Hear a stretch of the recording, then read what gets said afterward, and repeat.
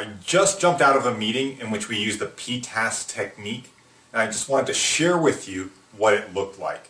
There were just two of us in the meeting, a friend and I, talking about a business that we might start. So we began with the purpose.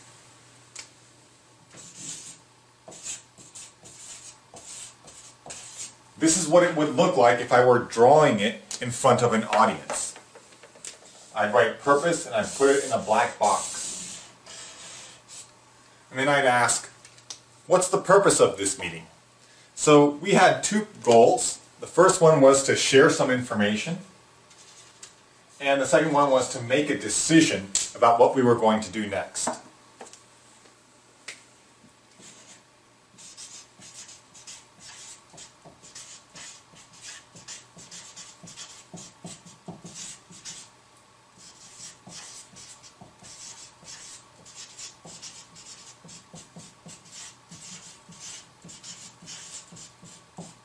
Okay? So this is how it would look like if I were facilitating this. I would probably be standing more to the side so that people could see when I was writing. So that's the purpose, and we make sure that everyone agrees with that. If we start a meeting and people don't agree on what the purpose is, it's better not to start the meeting. So after the purpose, we discuss the time.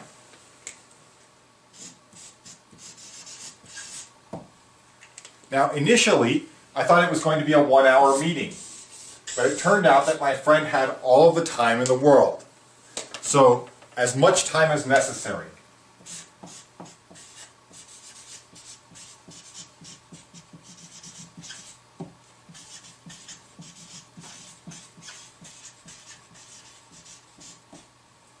So that was something that I learned just by asking that question. That's one of the reasons that PTAS is so powerful. We think everyone is going to agree, but in fact we discover that there are disagreements and we learn things when we go through PTAS. And finally, the agenda.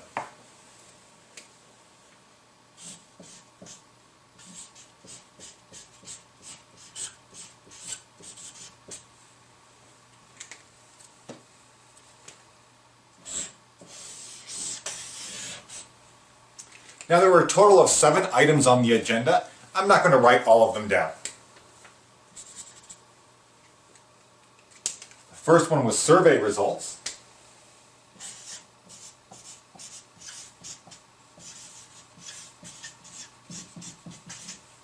And the second one was conference strategy.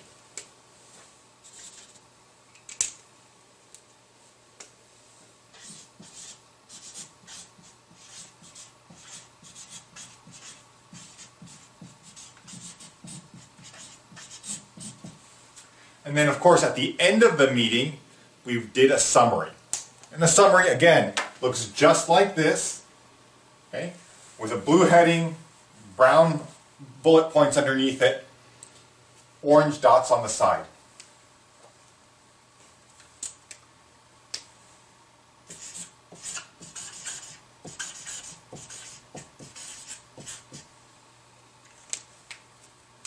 And in this particular case, the summary consisted of a set of action items.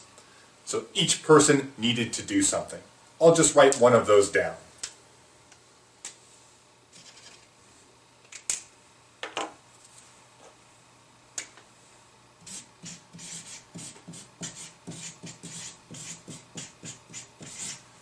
So that's it. That's an example of how we actually used PTAS in a 100-minute meeting that I just walked out of, and how helpful it was in organizing the meeting. So go ahead and consider using that technique at your next meeting, whether it's a planning meeting, a retrospective, a review, or any other type of meeting. And if you're not the one who's facilitating the meeting and the person is not going through these things, consider using guerrilla facilitation to get at the same questions. Enjoy.